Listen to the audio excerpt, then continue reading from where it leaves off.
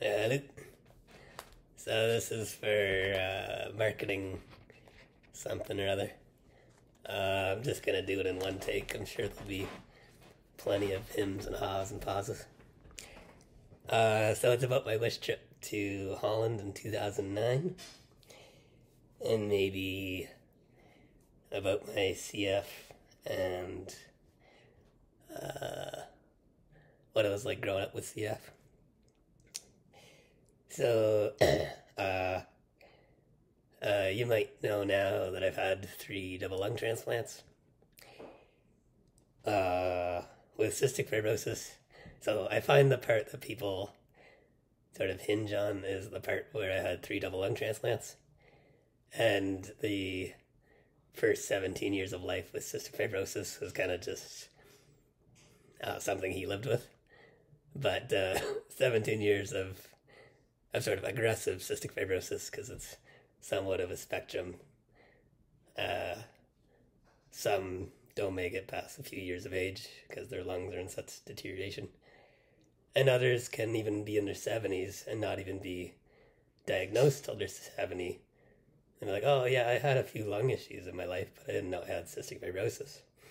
And they don't take any medication or pills or enzymes to deal with their the cystic fibrosis, the genetic disorder. So the spectrum's pretty large. I'm on the aggressive end where basically the first 2 years of my life were under a great deal of care at CHIO in Ottawa. And then at 6 years old, sort of the annual reoccurring admissions started to happen. So it'd be like 2 or 3 weeks at age 6, 2 or 3 weeks at age 7. And then 8 years old, it was like twice a year, so like semi-annually admissions. And then by age maybe 11, it was like quarterly, so 4 times a year. And then it just accumulated to most of my time was spent in hospital by age 15, 16, 17. Well, kind of.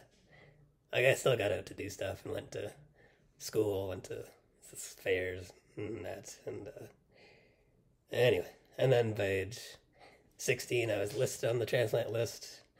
17th birthday occurred, and then I got my double lung transplant. The first one at age 17.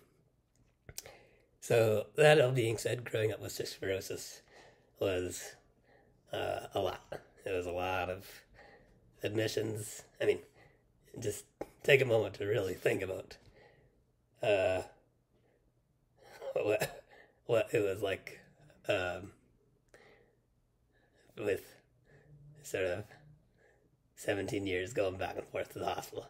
It wasn't just like a couple clinics. It was like rigorous new treatments. Some didn't make you feel good at all. Like nauseous days and nights, lots of needles, plenty of PICC lines, portacath this side, that side, new portacath put in, the BiPAP for years. Like, it was a lot that just really gets swept under the rug once I say I've had 3 transplants. So, yeah, cystic fibrosis is a lot. Now, for Make-A-Wish Foundation,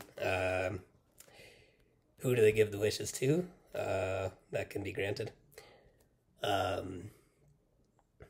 It goes to someone who is a chronic illness or their life expectancy might, or is sort of maybe likely to end before adulthood, or if it's a rigorous cancer that, say, there's a decent chance they have at overcoming, but the treatment regime is going to be really quite difficult. So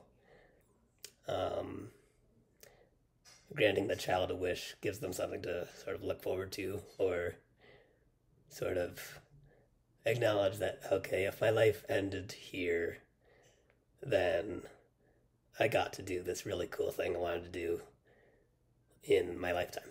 So I think it's a really, I think we can all say it's a really good program. And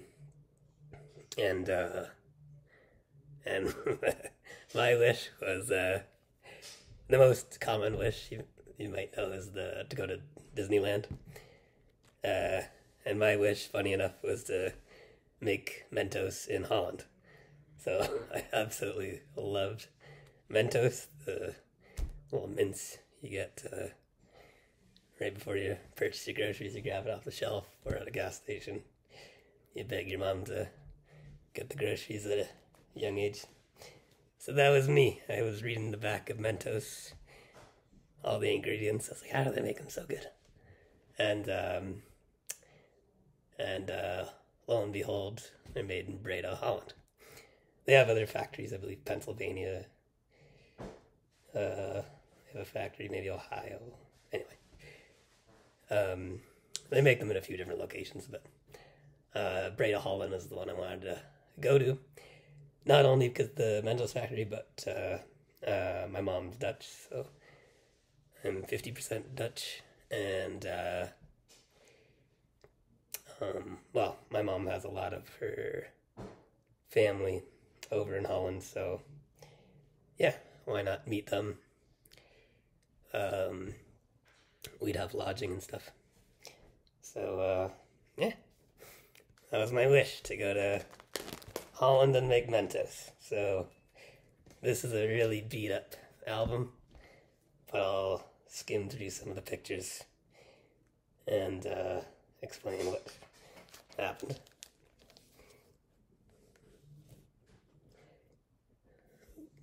It frozen.